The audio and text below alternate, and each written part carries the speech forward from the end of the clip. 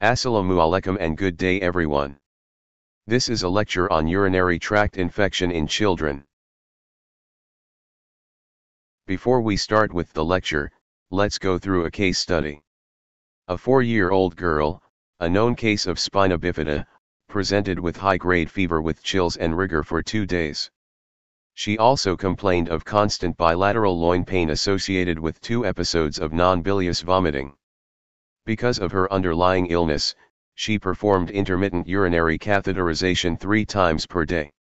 On examination she was febrile, lethargic, and dehydrated. Abdominal palpation revealed bilateral palatable kidneys and loin tenderness. Systemic examinations revealed lower motor neuron signs over her lower limbs. Questions. What is your provisional diagnosis? What are her risk factors to develop this illness? What are the likely causative organisms? What is the investigation you would send to confirm the diagnosis? What are other relevant investigations in this patient? What are the treatments indicated in this patient? I hope you will be able to answer all these questions after listening to this lecture. At the end of this lecture, the students should know the risk factors, etiologies, symptoms and signs, investigations to diagnose, treatment, and complications of urinary tract infections in children. In terms of epidemiology, urinary tract infection comprises 5% of febrile illnesses in early childhood. The highest rates of UTI are among boys less than 1 year and girls less than 6 years of age. These are important terminologies that you need to understand. Significant bacteriuria, pyelonephritis, cystitis, and asymptomatic bacteriuria. I will explain each of these in the next few slides. Significant bacteriuria is the presence of more than 100,000 colony-forming unit of single organism per ml of urine. This is an important diagnostic criteria for urinary tract infection. Pyelonephritis is infection of renal parenchyma. The child is symptomatic, usually presenting with fever and loin tenderness as well as having evidence of significant bacteriuria. Cystitis is infection of the bladder. The child has symptoms such as dysuria, hematuria, or urgency to micturate, as well as having evidence of significant bacteriuria. Asymptomatic bacteriuria is the presence of bacteriuria in otherwise a well and asymptomatic child. There are several risk factors that predispose a child to have urinary tract infection. Babies born with congenital renal anomalies such as vesicoureteric reflux, posterior urethral valve or pelviureteric junction obstruction, are at risk of developing urinary tract infection. Children with spina bifida may have neurogenic bladder, leading to urinary stasis which predisposes them to develop urinary tract infection. UTIs are more common in girls compared to boys because of their shorter urethra. Constipation and dysfunctional voiding lead to incomplete bladder emptying which increases the risk of urinary tract infection. Another risk factor of UTI is bladder catheterization, which introduces organisms into the bladder. In the next few slides, I will explain in more details regarding vesicoureteric reflux, posterior urethral valve or pelviureteric junction obstruction. Vesicoureteric reflux is a condition where there is backflow of urine from the bladder into the ureter, and in more severe cases, up to the kidney leading to hydronephrosis. The etiologies can be primary or secondary. In primary VUR, there is genetic predisposition although the exact mode of inheritance is unclear. In this case, the functional valve at vesicoureteric junction is incompetent, leading to reflux of urine from the bladder into the ureter. In secondary VUR, the reflux occurs because of either neurogenic bladder, or bladder outlet obstruction such as in posterior urethral valve. Posterior urethral valves is a condition that occurs only in boys. In this condition there is presence of membrane at posterior part of urethra. This causes poor urinary flow through the urethra, which manifests as poor stream of urine in the child. The bladder outlet obstruction inevitably leads to urinary retention, with secondary vesico-ureteric reflux. In PUJ obstruction, there is blockage at pelvi-ureteric junction causing reduced flow of urine from renal pelvis into ureter. This leads to hydronephrosis. Next I will talk on the etiological agents. E. coli is the most common cause of urinary tract infection. Other common causative organisms are Klebsiella species, Enterococcus faecalis, and Proteus mirabilis. Urinary tract infection due to Proteus mirabilis is associated with presence of renal stone. Pseudomonas aeruginosa is an uncommon cause of urinary tract infection. It usually occurs in patients with indwelling urinary catheter or urinary stasis such as neurogenic bladder. The symptoms of urinary tract infection differ according to age groups and whether the child has cystitis or pyelonephritis. I will elaborate on these points in the next few slides. In infants and young children, the symptoms of urinary tract infection are fairly nonspecific, such as fever, vomiting, irritability and lethargy. So the diagnosis depends on high index of suspicion and should be considered in any infant and young children with unexplained fever. Sometimes they may present with hematuria, offensive urine, or diarrhea. In neonatal period, they may develop prolonged neonatal jaundice. Older children with cystitis typically complain of dysuria, suprapubic pain, increased frequency of micturition, urgency to micturate, urge incontinence, or hematuria. Those with pyelonephritis usually have high-grade fever associated with loin pain. They may also have nausea and vomiting. When examining a child who is suspected to have urinary tract infection, there are several signs that we need to look for. Firstly, we need to plot the weight and height on the growth chart, because a child with recurrent urinary tract infection, especially those complicated with renal impairment, may have failure to thrive. The blood pressure can be high in renal impairment.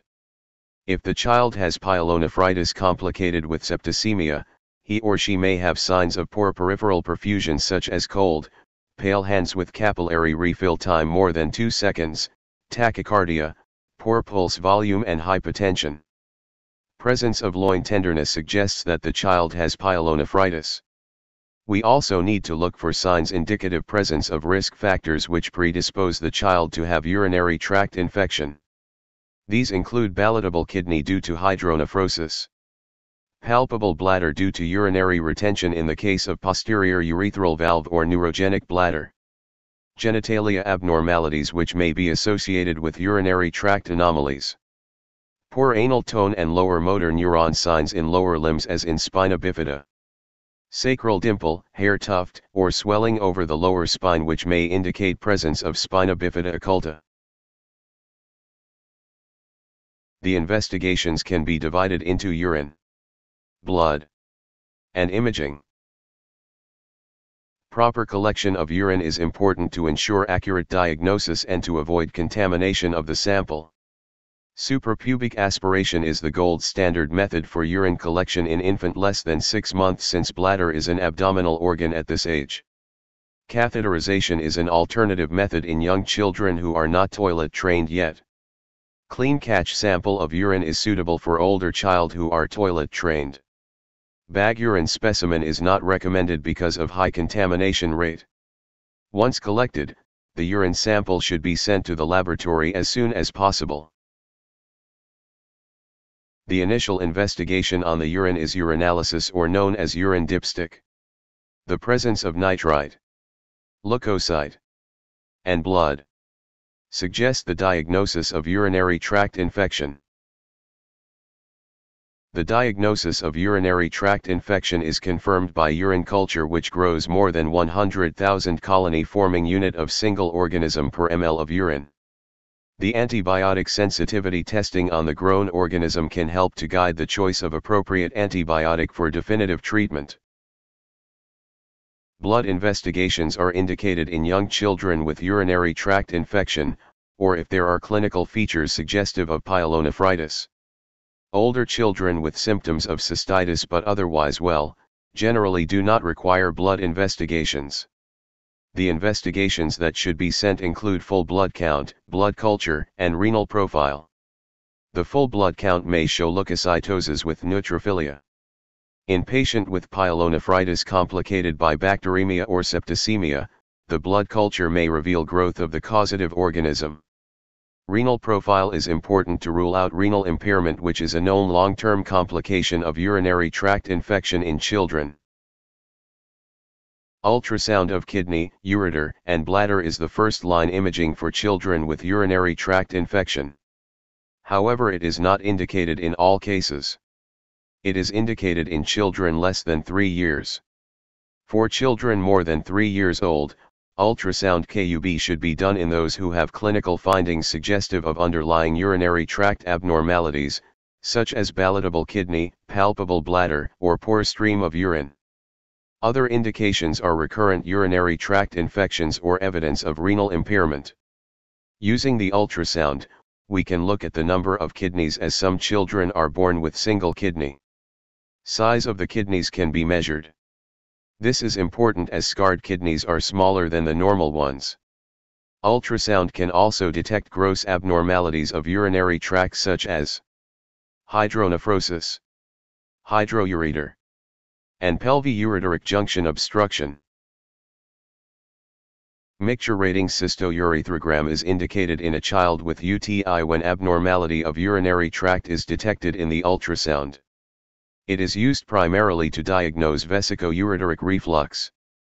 The procedure involves catheterization of the bladder. Then contrast material is infused into the bladder via the catheter. Subsequently, X-ray is taken when the child is mixture rating.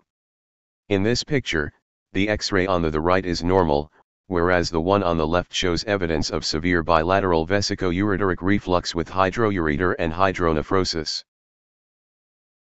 Dimercaptosuccinic acid scan is indicated in a child with UTI when abnormalities of urinary tract is noted on ultrasound, or the child is diagnosed to have pyelonephritis. This scan is useful to show the split renal function and the presence of renal scarring. The procedure involves intravenous cannulation followed by injection of radioactive material DMSA into the vein. The DMSA is taken up by the kidneys and is detected by gamma camera. This picture shows an example of a DMSA scan results, in which the uptake in patient A is normal, whereas there is an area of reduced uptake over top part of left kidney in patient B. When treating a child with urinary tract infection, it is important to ensure that he or she is well hydrated. If the child has vomiting or poor oral intake, intravenous fluids should be considered. Acute cystitis usually responds well to oral antibiotic. The choice of antibiotics include amoxicillin plus clavulanic acid, cefuroxime, or cotrimoxazole.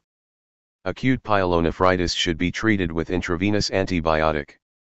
The options include amoxicillin plus clavulanic acid, cefuroxime, gentamicin, or cefotaxime. Asymptomatic bacteriuria does not require any treatment. The role of antibiotic prophylaxis to prevent recurrence of UTI in children is controversial and not routinely recommended. Its use may be considered in young children with genitourinary tract abnormalities and recurrent urinary tract infections. It is usually given once daily at night. The choice of antibiotics include trimethoprim, nitrofurantoin, and cephalexin. UTI in children needs to be treated properly due to its potential short and long-term complications. The short-term complications include renal abscess, paranephric abscess, and septicemia. The long-term complication is renal scarring, which can lead to renal failure. In summary, urinary tract infection is a common cause of febrile illness in children. The symptoms vary according to age group but are very nonspecific in young children. It is important to identify the risk factors. The diagnosis is confirmed with growth of more than 100,000 colony-forming unit of single organism per ml of urine. Starting appropriate treatment is paramount in view of potential long-term risk of renal failure. Now please review the case scenario that was given at the beginning of this lecture and try to answer all the questions.